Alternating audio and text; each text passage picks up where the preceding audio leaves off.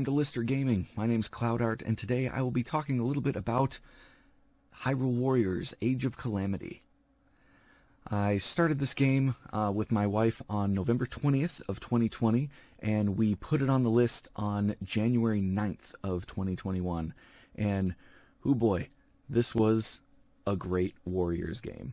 We've been playing the Dynasty Warriors games together since Dynasty Warriors 6, so we've done 6, 7, 8, 9, the first Hyrule Warriors, the Fire Emblem Warriors, and then this one. And gotta tell you, this is the best one.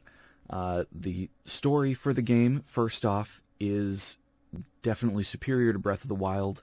Even though this takes place 100 years in Breath of the Wild's past, since you're playing as the champions from the Breath of the Wild game, before, you know, all of that happens. It's the Age of Calamity. So in Breath of the Wild, they talk about what happened 100 years ago.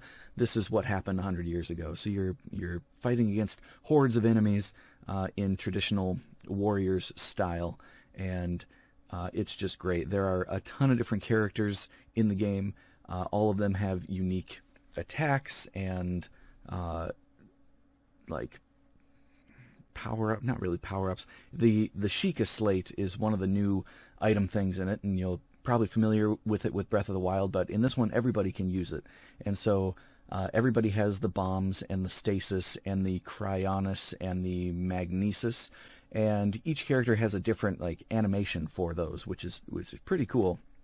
They all do the same thing, of course, but the animation is different, and that's pretty awesome.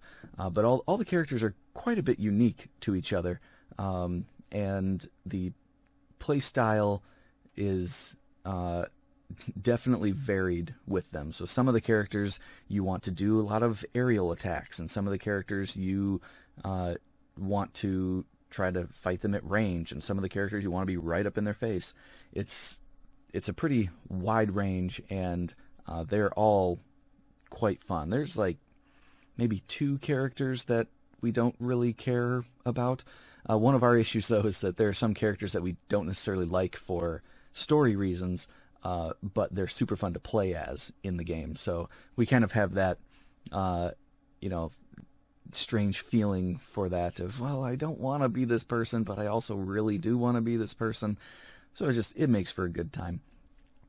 Another similarity with Breath of the Wild is that there are Koroks again, and you have to find the Koroks within the levels to get Korok seeds.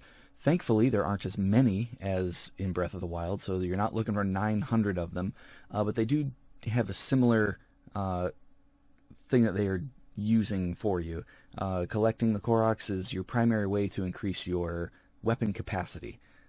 So you can only start off being able to hold like 20 items per character, and I'm not sure what it gets up to. So far we're at like 37 slots or so, and so I probably should have said this at the beginning, we have finished the story of the game, and then after you finished that, it unlocks a bunch more missions, and so we are slowly working through those, and we're most of the way through them, I believe. There's only a few more on the map, but some of these missions, when you complete them, they unlock something else somewhere else on the map, and that kind of keeps you going for it. So I'm really not sure how much we have left, but we've still been really enjoying it and playing it a lot.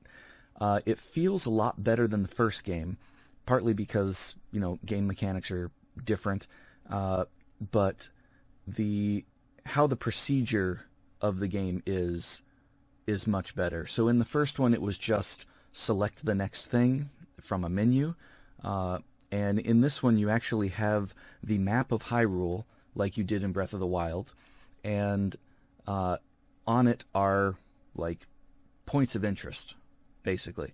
And some of them are main missions, and they have a bigger icon. Some of them are side missions with a smaller icon. And then a lot of them are like a character's portrait or representation, some sort of stamp thing for them, or like a shop stamp. And for those that aren't actual missions, you have to, in order to complete them, you have to bring certain resources there. And it's just selecting them on the map.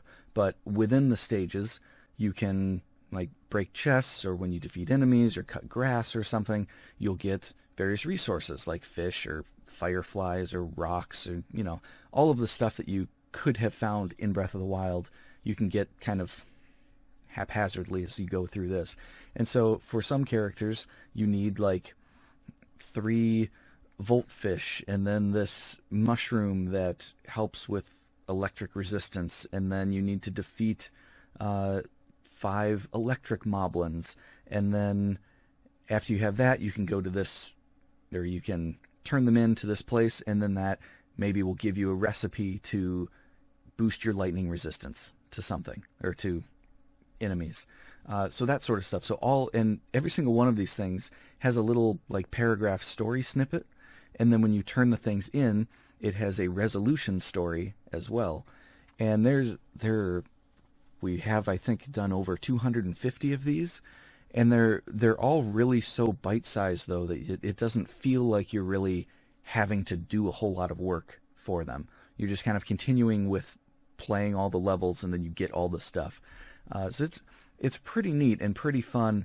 It doesn't really feel overwhelming. If we were to have everything unlocked all right away, it probably would be. But since we did all the side quests before we did the next main quest, eventually, you get to the point where you've done all the side stuff. The only thing left is the main quest. So then we would do that, and then it would unlock a bunch more things on the map. And I think doing it that way is probably the best way to go. Otherwise, you're just going to be too inundated with other things. You aren't going to know which thing to do next. But it is super fun. The only real downsides that I had for it was the music is really standard Warriors music, which is kind of that upbeat rockin' stuff, but none of it really stands out.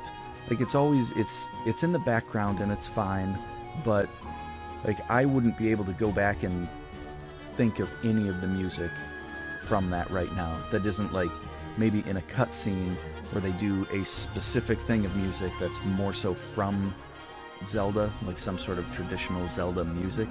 Other than that, like the new music, it's fine, but it's not really memorable. So it's there, but whatever.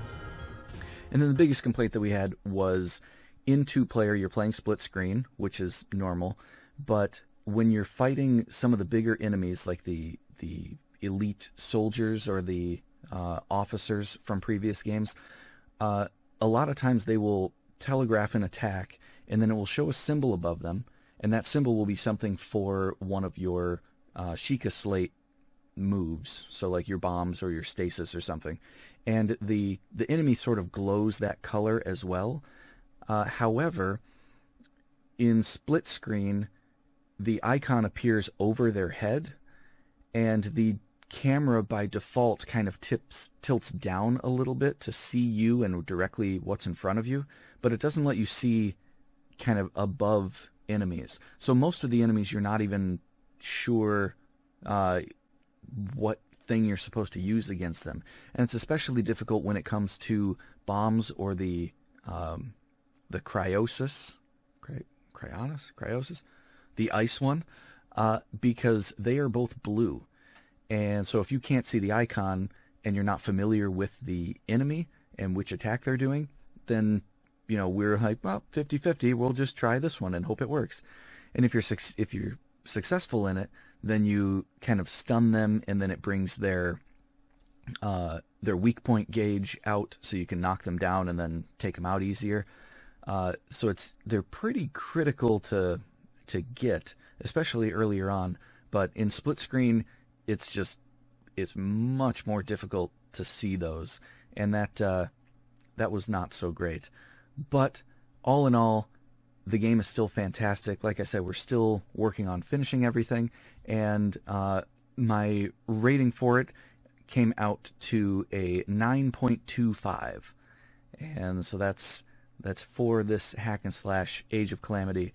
It's pretty great. Even the minor gripes with the camera for 2-player and the music wasn't enough to really drop it that low.